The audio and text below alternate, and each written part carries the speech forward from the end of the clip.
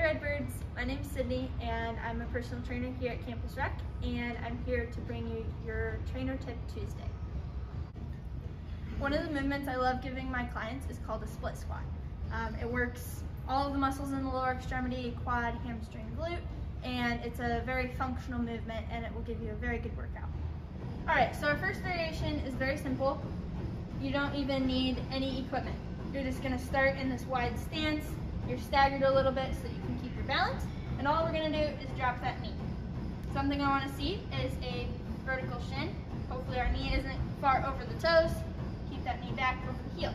So we drop the knee, we do those split squats. It's like a stationary lunge. To make them a little bit harder, we can hold dumbbells. That just adds a little bit of external resistance. Make sure to do the same amount on both sides. Our next variation is called the Bulgarian split squat. All we're going to do is elevate the back leg. You can use a bench, you can use a box. Make sure to maintain your balance though. Grip the floor with your toes, get a really solid base. All we're going to do, similar to the last one, is drop the knee.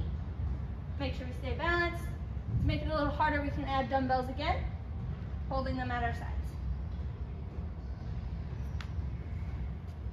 Our final variation is going to be helpful if you would like to develop some explosiveness or power in your training. It's going to be the same as that Bulgarian split squat with that back foot elevated. We're going to drop the knee down.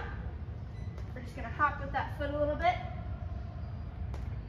Do your best to keep that front foot in the same position every single time.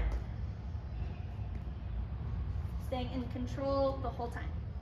In general, with any movement that involves a lunge or the split squat, the further back your knee is, so if my knee is over my heel, the more my glutes and hamstrings are going to be working, and the more forward my knee is, the more my quad will work.